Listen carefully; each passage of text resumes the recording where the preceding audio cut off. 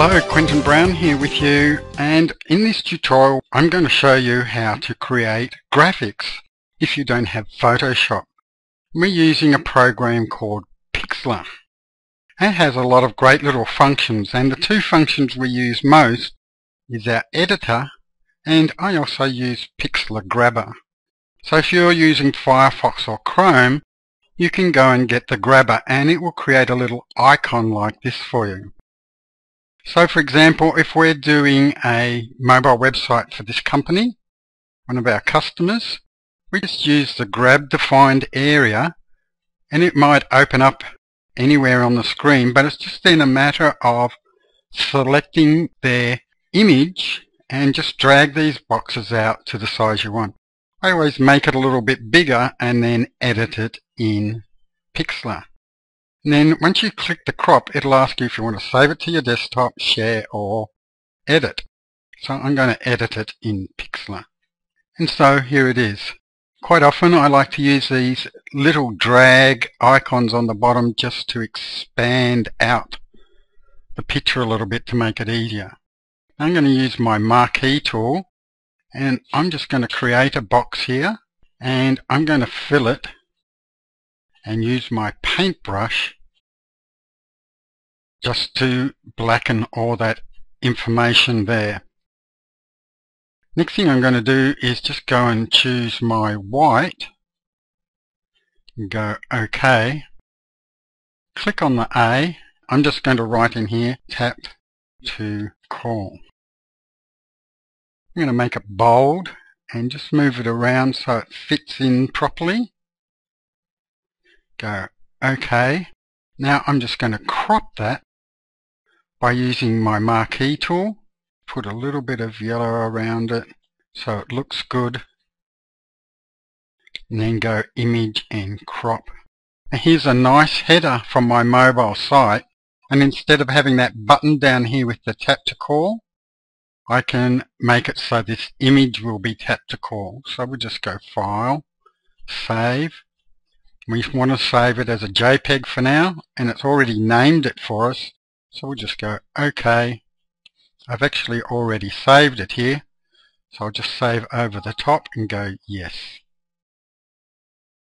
Now I want to create icons or buttons as well. So we'll go File, New Image. This time we're going to make it 300 by 300. You can use these and use the slider, however it's just easier. And I'm going to use transparent and go OK. I'm going to use this drawing tool, and I want to use these rounded corners, and I'm going to make this 65. I want to choose the color in here to be yellow, and this information here I also want it to be yellow. Go OK. If you wanted a black border around it, you could have left this as black and it would have created a border. However, this time I'm just going to have it plain. And it's just a matter of putting your cursor in there and dragging till you get the size you want. And here it is. We don't need this anymore. So I'll go No. What I'm going to do now is I'm going to use my marquee tool again, and I'm going to create that footer for this image. And I'm going to go Edit and Copy. And notice it's Control C, Control V. So Control C to copy. I'm going to go New Image. It's already selected the size for me. I want it transparent. Go OK. And then I'm just going to paste in there. I'm going to change this to black. And OK. And I'm going to use my paintbrush, and I'm going to make this about 40 so it fills it all in nicely.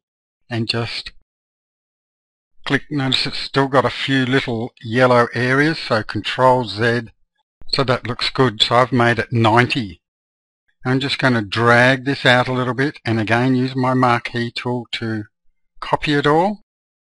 Instead of going up to Edit this time, I'm just going to go Control and C and Control and V.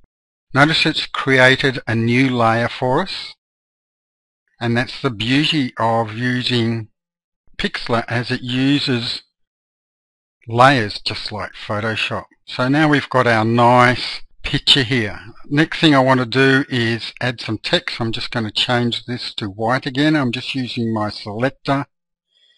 Go OK. I can close this one now. Don't want to save it. I'll use my text, and in here we'll put contact. I like to use all uppercase for these. It just makes it straighter and you don't have any drop downs. Let me move this up for you. We'll make this bold, and that should be alright. Make sure when you put your text in here to try and work out what is going to be your biggest lettering. So quite often testimonies will be the biggest, so make sure it fits before you do your final type. So that's fine, so we'll use contact now, and we'll center that. Just drag and drop it where you want it. Just click on our move tool and you can move it around wherever you like. Once again, you can see it's created a layer. The beauty of this is you can turn them on and off. Now make sure you go in here and sign up for an account. I'm just going to log in quickly. I'm going to click on Remember Me. So now that I'm actually logged in, I can go and save this, and I want to put it in my Pixlr library.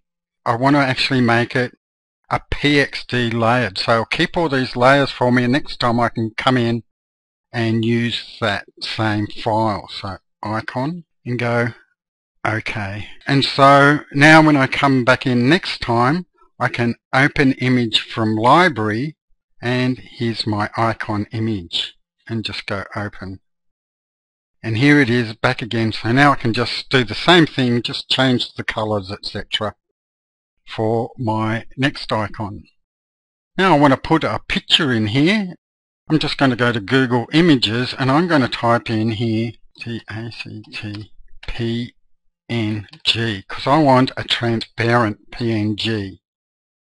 And these are all basically generic icons you can use.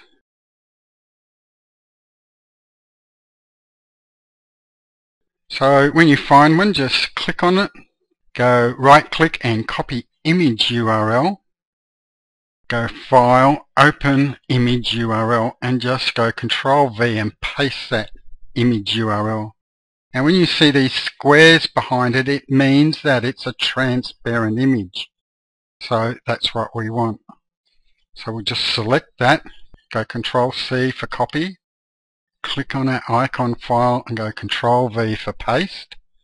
Now again, go into Edit, Free Transform. Just by dragging on the boxes and moving it around, we can get it exactly how we want. As you can see, because it's a transparent image, it's showing the information in the back. Go Yes to apply. Once again, I could save this now. Go Save. I can do it a PXD, and this time I'll put Contact and go OK. So next time I come in, I can just open this up, change the color in the background for another customer, and I've got my icons all ready to go.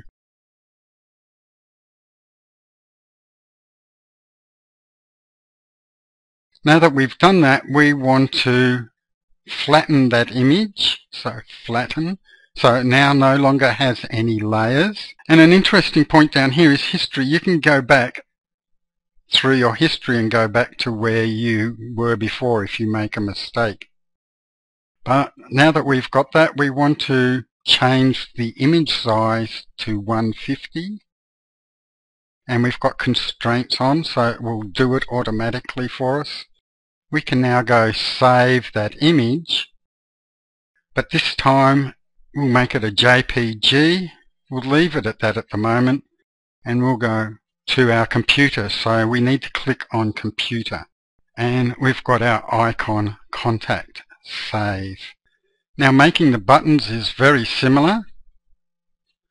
In here we'll go File, New, and make it say 400 by 100. Transparent again, and we'll call it Button. and OK. So once again, we want to change this color to that yellow. Okay, and use our draw tool again. We probably don't want 65, maybe 35 will be enough. We've got our color here and our color here, and we can just draw our button. If we change this to, say, black, and I'll hit Control Z, it will do one with a black border just to make it nicer. Once again, we'll click in here, go Home, we'll click our text and we'll go Contact and move it around, make it bold again, and go OK. Now we could change that to black, see how it looks, highlight it, just go here to black. Okay, so that looks quite good. Or we could do the white and do a drop shadow. Okay, and to do the white drop shadow, we just right click on Contact, go to Layer Styles, and click on Drop Shadow, and maybe make this 5 and this 5. Maybe make this 3 and go OK. So now we've got a nice image for our button. Once again, I would go and save into my pixel library, call it Contact, save it as our pixeler and go OK. And now I'll go and save it to my computer. So when I come back, I can just open that up. So we want to save it to my computer, JPEG, and button Contact, and save. Now to really crunch down these graphics, I use a program called InfraView. So just go to Downloads and install the program. Then make sure once you've installed it, go to Plugins and install the plugin. And then once you've installed it, this is what it looks like. So then it's just a matter of opening those files that we just created. So this one, and go File, Save for Web. You'll notice next to it says Plugin.